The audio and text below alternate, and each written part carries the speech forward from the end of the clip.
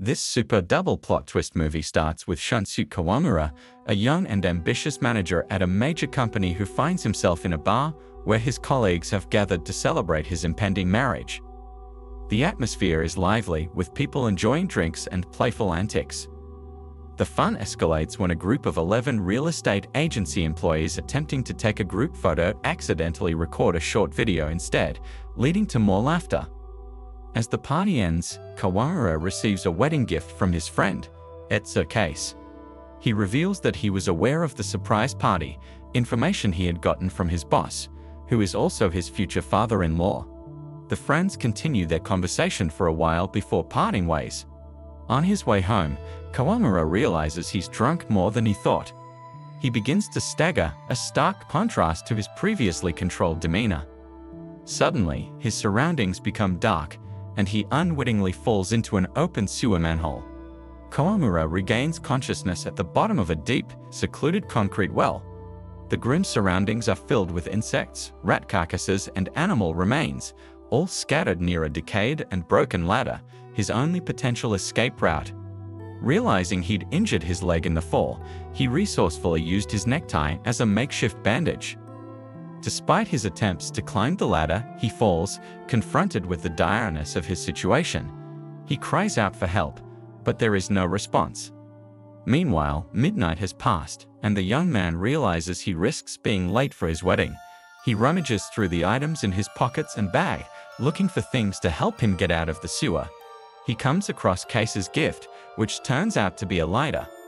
In the light of a small flame, the young man looks around but finds nothing except piles of garbage. Pulling at his smartphone, Kawamura tries to call his fiancée, however, her phone is turned off. The groom leaves her a voice message and briefly tells her about the trouble he has encountered. He apologizes for calling so late and then suggests that he might be late for the wedding or at least smell like ass. Then, the young man tries to contact Case. The friend also does not answer. Then Kawamura begins to call all the numbers on his phone individually, but he can't get through to anyone. It comes to the contacts of former girlfriends, but none of them pick up the phone either. Just then, when Kawamura was about to despair, he received an incoming call on his mobile from Mai Koto, a girl he dated 5 years ago. Kawamura tells her everything and asks his ex-girlfriend to come. At first, she thinks it's some silly prank, but still tries to find out where Kawamura is. He only realizes he doesn't know his exact location and checks it via GPS.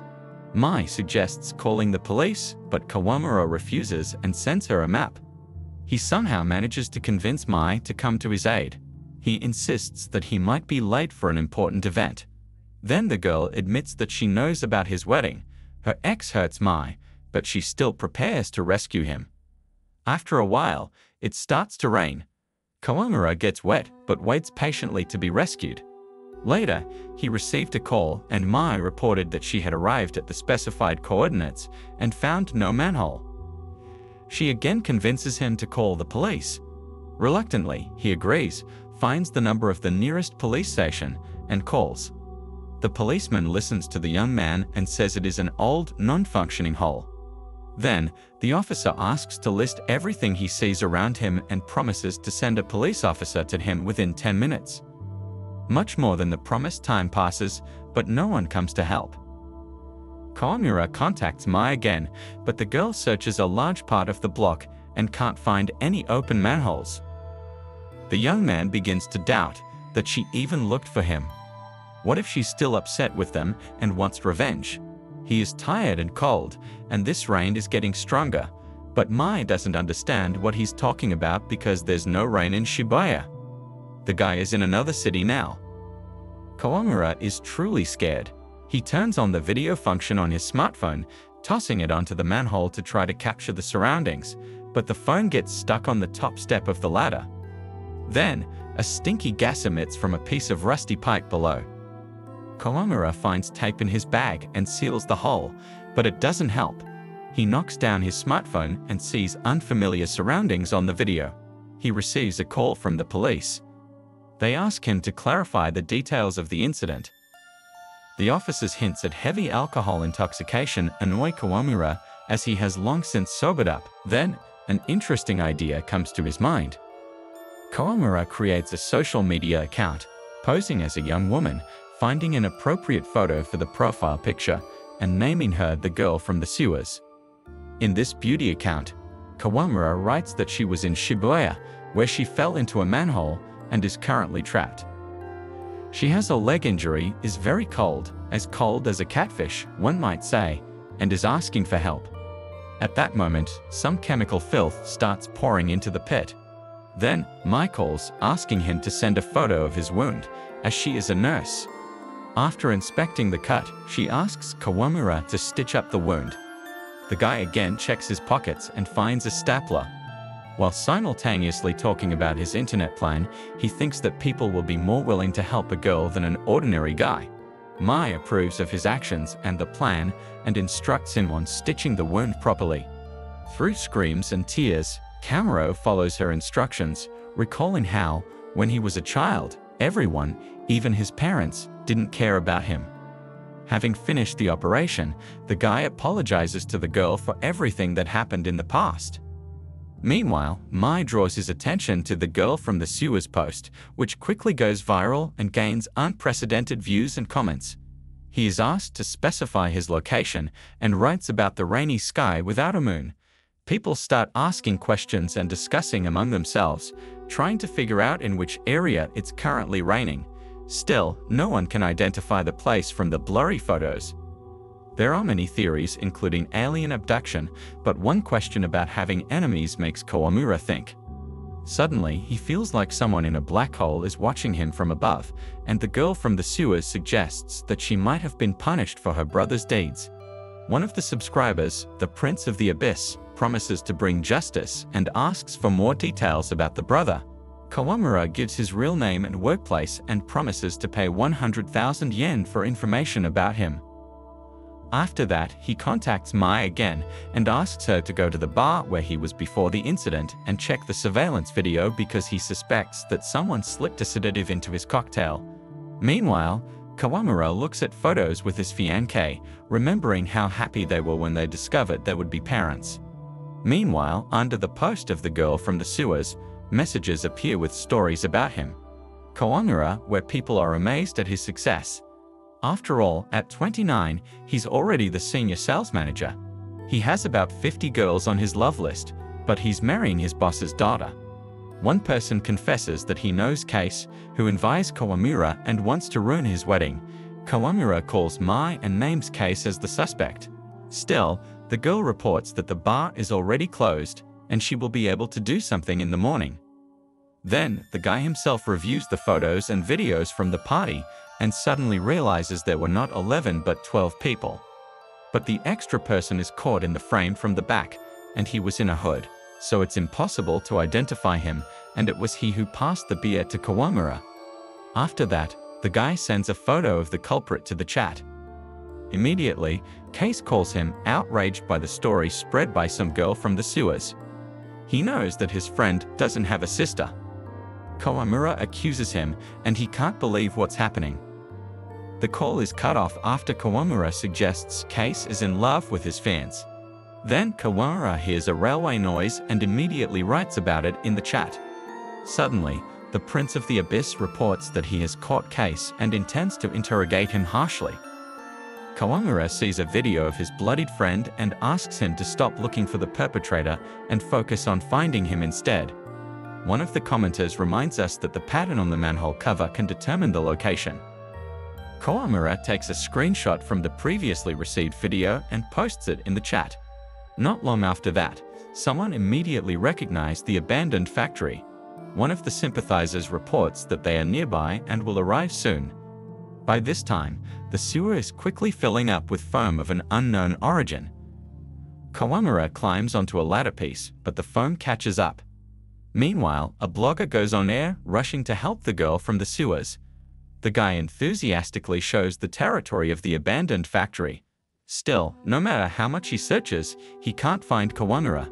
Many commenters make the most absurd assumptions, while Kawamura almost drowns in foam. Remembering the lighter, he lights it. An explosion occurs, and the foam flies out, leaving the poor guy at the bottom of the pit. Immediately, Mai calls Kawamura, hoping the sun will rise soon and they will find him.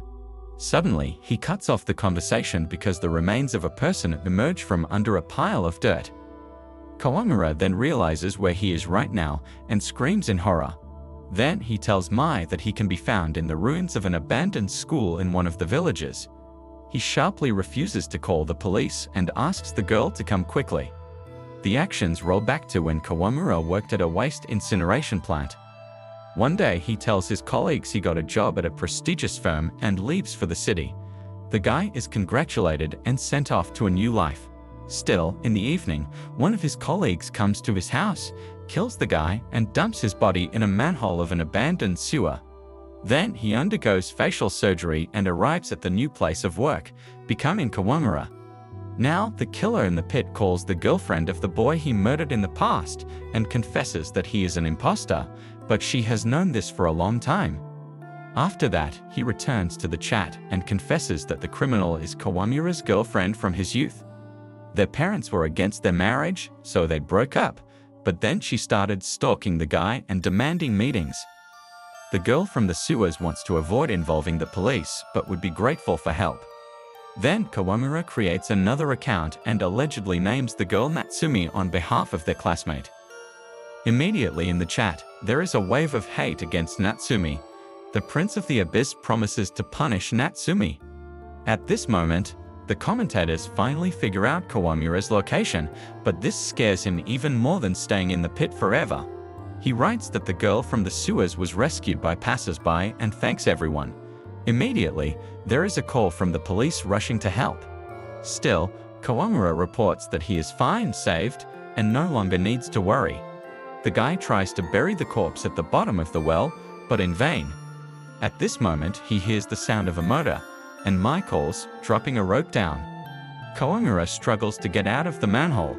Still, after catching his breath, he suddenly recognizes his rescuer, who turns out to be Natsumi. She calls him by his real name and confesses that she hacked his phone, so he was not talking to Mai, but to her. The girl sits on the exhausted guy and traces the outline of his face with a marker. She unfolds surgical instruments while he tries to prove that he used the appearance of a missing guy. Natsumi shows the recording of his message, where he names the location of his whereabouts. So, he knew where he hid her boyfriend's body. In the past, the girl reminded him that stolen things must be returned and made an incision on his cheek. Then, the fake Kawamura confesses that he was always ignored. He wanted to improve his life by stealing someone else's face. Soon, he will become a father and ask for a chance to see his child. Natsumi sympathizes with him and drops the scalpel. But now, Kawamura attacks her. He tries to strangle her and drags her to the pit. Suddenly, an arrow pierces him and the guy falls back into the manhole. It turns out that the Prince of the Abyss, who turns out to be a teenager with a bow, came to her aid. The fake Kawamura regains consciousness at the bottom of the pit again. When the rope crawls up, the Prince of the Abyss, thinking that this guy was keeping the girl in the sewer, closes the manhole cover because the fake Kawamura made up a story in which the girl was in the sewer and not the guy. So, the Prince of the Abyss didn't believe him and closed the manhole. Left in the dark, the murderer and thief of someone else's face lights a lighter, and in the light of the flame, sees in a puddle the reflection of his true face, which he tries to cover up with dirt. His phone receives a message from his fiancé, who finally waits for the happy day of their wedding. The film surprises with a completely unpredictable final. Still, the viewer gets little hints that the clerk's story is not as simple as it seems, and the outcome is so shocking that it changes the perception of the entire film.